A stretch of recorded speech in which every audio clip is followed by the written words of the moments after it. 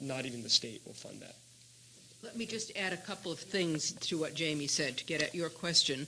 The cut score is determined by the state of Massachusetts for MCAS, the pass score, whereas the pass score for PARCC, or Smarter Balance, the other testing consortium, will be determined in some way, we still don't know yet, by the large group of states that are the members.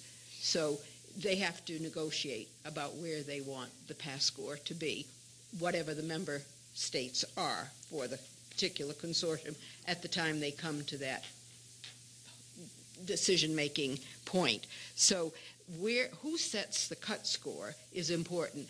What I also mentioned earlier is that MCAS was developed by teachers in this state. This is not the case with PARCC. In fact, we don't know anything about who's really developed the items and who has vetted it. I do know that when I was in the Department of Ed, MCAS items were developed by committees of teachers because I went to their meetings.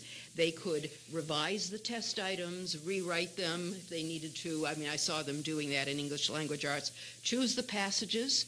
We have no idea where the reading passages are coming from, what grade level they're going to be, because no one's going to be able to see the test except those who are taking it on a computer. So there is a certain amount of secrecy built in addition to what Jamie mentioned.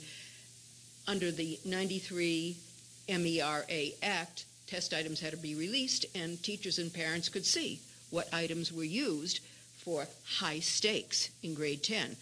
Nobody's going to see these items. Samples will be given, but no one knows how representative the samples are because they could be cherry-picked. We have no way of knowing.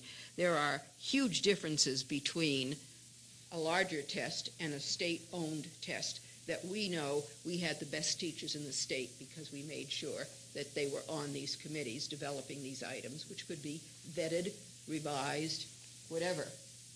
And there's none of that taking place. So we don't know what we're buying. It's like buying a pig in a poke, an academic pig in a poke in a sense, because that is what bothers me. I've been trying for 5 years to find out where the passages are coming from. Can't get an answer on that. They're choosing them for whatever reasons they want.